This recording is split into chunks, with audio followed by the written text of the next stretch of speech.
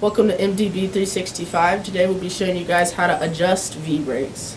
Now I know a lot of mountain bikes are moving towards disc brakes, mechanical disc brakes, hydraulic disc brakes, just because they're that much better at stopping. But if you buy an entry-level mountain bike or a kid's mountain bike, then chances are it's going to have V-brakes, so it's a valuable skill to know how to adjust them and service them. So what you'll need for this is a set of Allen keys. So the first thing you need to do is determine whether your brakes are too tight or too loose. So right here we're going to be adjusting the front brake. You can see here that brake is almost, when I push it all the way, it's almost squeezed all the way to the grip. And if you look down here, it's barely even impacting the rim, which is not good. I mean, I know this bike's really old. I found it on the street and I was going to fix it up and sell it. But these brake pads are really worn down. So you want to make them as close as possible to the rim in order to achieve maximum braking power. Yeah. Barely touching the rim. So the next thing you want to do is loosen this right here. This is going to release the brake cable in order for it to be tightened or loosened.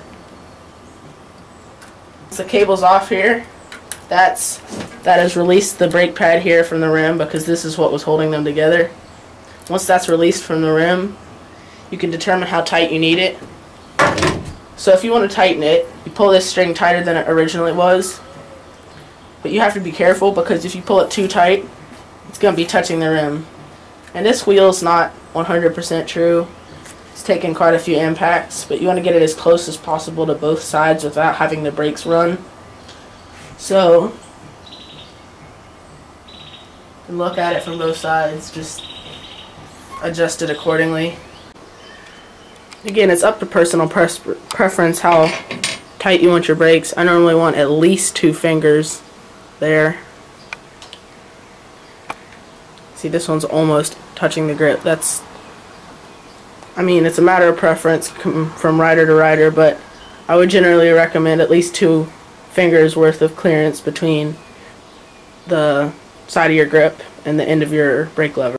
And that's how to adjust V-brakes. Thanks for watching, liking, and subscribing. If you have any requests or ideas for another video, you can put them in the comments down there. You can email us at d.c.mtb365@gmail.com.